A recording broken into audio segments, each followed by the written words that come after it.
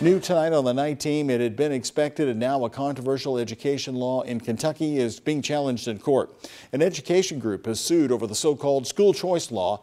The lawsuit focuses on part of the law that creates tax breaks and scholarships for students to go to private schools, arguing they're unconstitutional. The Republican-led legislature passed the law over Governor Andy Beshear's veto. Many education groups and superintendents, including JCPS Superintendent Marty Polio, also opposed the law.